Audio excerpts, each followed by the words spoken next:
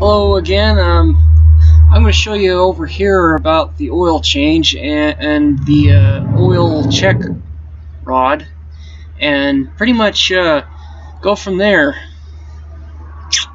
Hope you enjoy.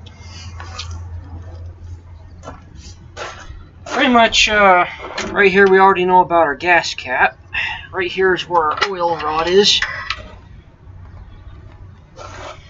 Usually what you'll want to do is give a good pull and then push it back in, just like kind of like a car rod. Twist it in, twist it out, pull it out. She's pretty much dry.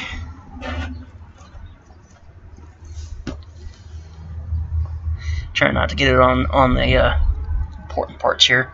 But trying to show here importantly that it's dry.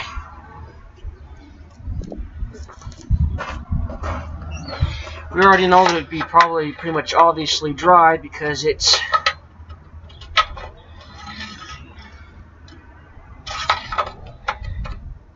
was tilted forward.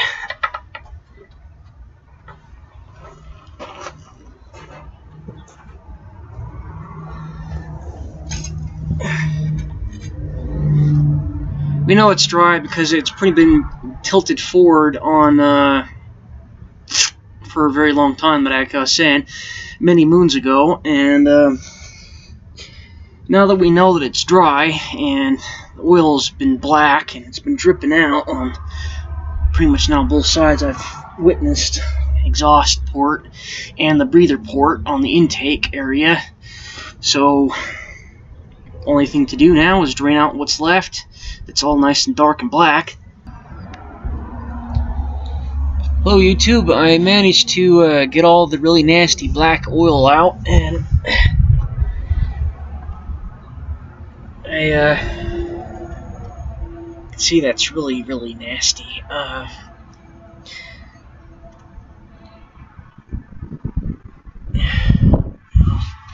don't want to unfortunately spill that out, it would just be dumb. But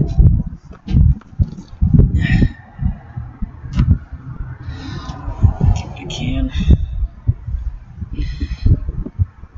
When it's looking like that, it's time to change the oil.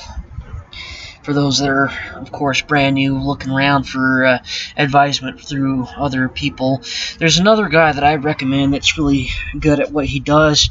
If I remember his name correctly, it's Lawnmower Medic 1. He's really good at what he does. I recommend him. Along with a few other subscribers on his channel, he has a lot as far as subscribers through different advisors looking up. But he's definitely one I'd go to. Now, as far as putting this plug back on, we want to clean this up nice and good. Get all the rocks, debris, and other stuff on here. Usually you'd want to put something cleaning stuff on here, but I don't have it.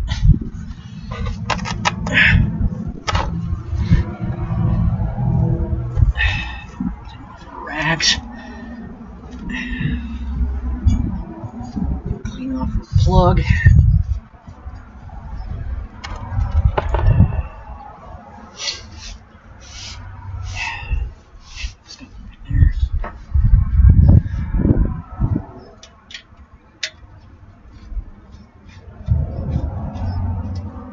Start twisting that in.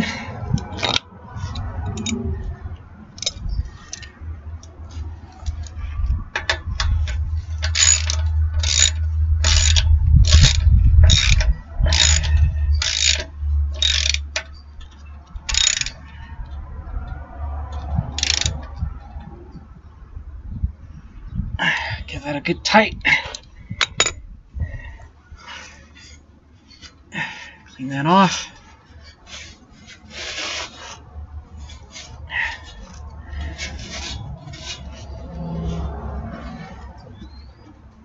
Shake off all the dirt. And I'll get to dumping this out a little bit later.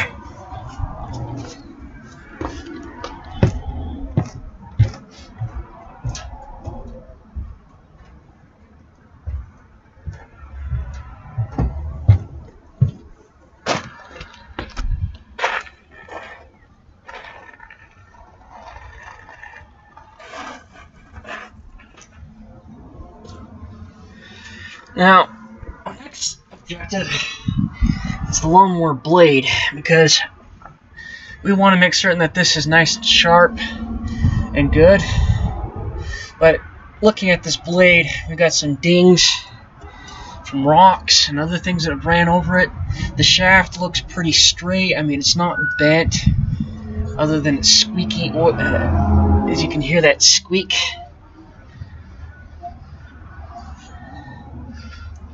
Lack of oil in there. We want to keep this thing from turning. There's a couple ways of doing that. You can get something on the shaft right here, or we can go on the top side and keep that from turning. Well, I'll get back to you in a second, YouTube, so stay tuned.